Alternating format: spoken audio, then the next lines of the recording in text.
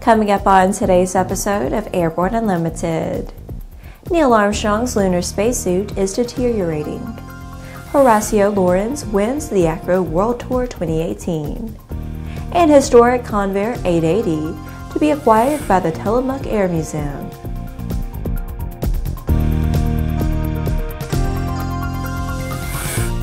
Hello, I'm Laura Hudson. It's August 31st, and this is Airborne Unlimited.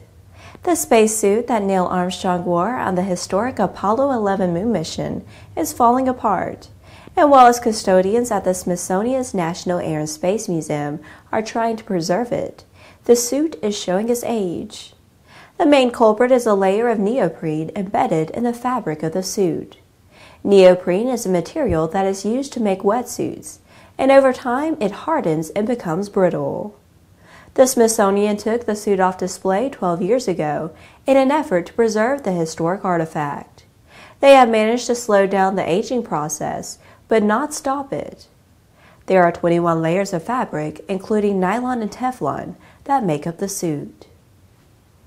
After the break, Lake Aircraft FAA Type Certificate and assets offered for sale.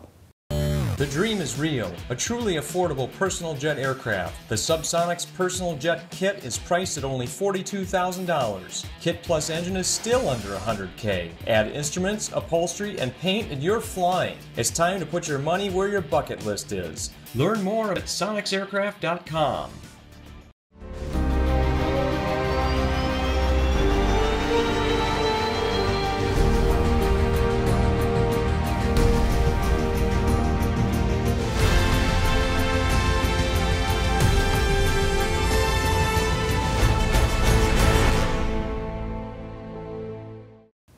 Welcome back. If you have a story suggestion for Airborne Unlimited, Aero TV, Airborne Unmanned, the AMA Drone Report, our website or podcast, just email to news-by@aero-news.net.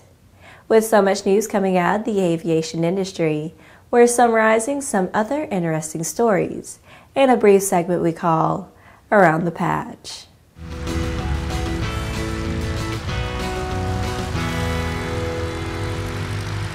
After over 40 years of ownership, Revo Incorporated is again offering for sale the assets of Lake Aircraft, the only FAA-certified single-engine amphibious airplane produced in the world.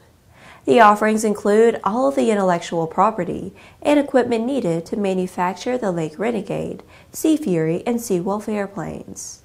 Prior attempts to sell the company have failed to find an acceptable buyer.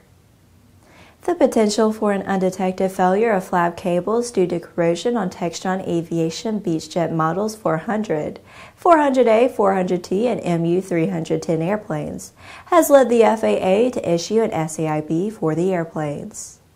The FAA has received multiple reports through the Service Difficulty Reporting System of severe corrosion on the flap cables, to the extent that cable separation has occurred in the flap well area, where the cables connect to the swage fittings on Textron Beechjet models 400, 400A, 400T, and MU-310 airplanes.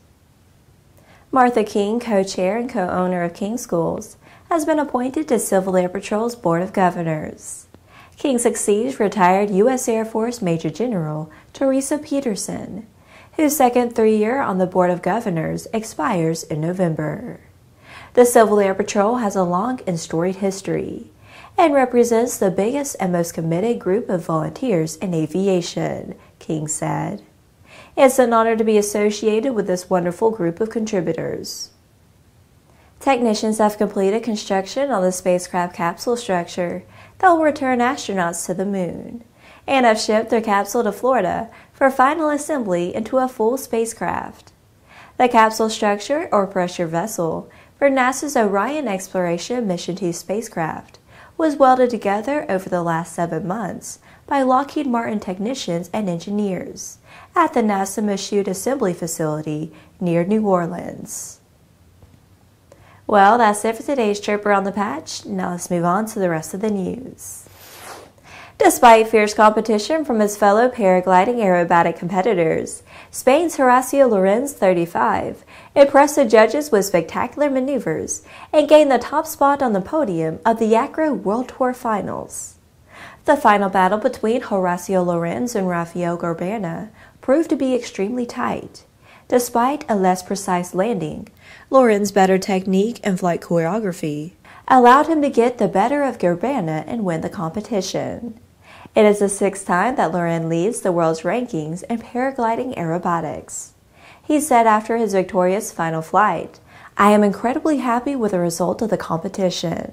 The level is incredibly high, but I have been training super hard. I didn't expect to be the winner, to be honest, but I have been building each victory slowly, and I have been lucky as well, probably.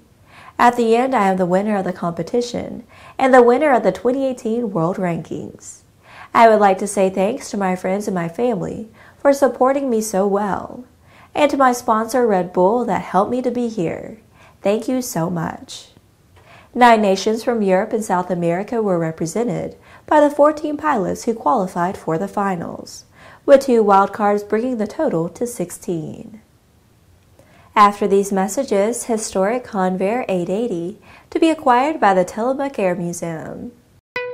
There's a difference between charting a steady course and pushing for the ceiling. And for nearly a century, Hartzell Propeller has been defining that difference. It's in our passion for engineering and research and our dedication to testing the limits of performance. We are built on honor. We are Hartzell Propeller. Concorde's recombinant gas RG series sealed battery technology produces a high-performance battery with the advantages of being pre-tested and fully charged at the factory. Find out more about Concorde's entire line of batteries at www.concordebattery.com. Concorde, the heart of your aircraft. Welcome back. The Tillamook Air Museum, in cooperation with Doug Scroggins of Scroggins Aviation of Las Vegas, Nevada, is adding to its growing collection of historic aircraft and aviation exhibits.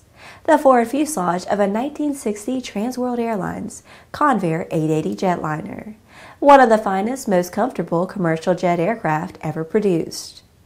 After sitting in the Mojave Desert for the past 38 years, this relic from a bygone era will now be the only Convair 880 on display anywhere on the West Coast.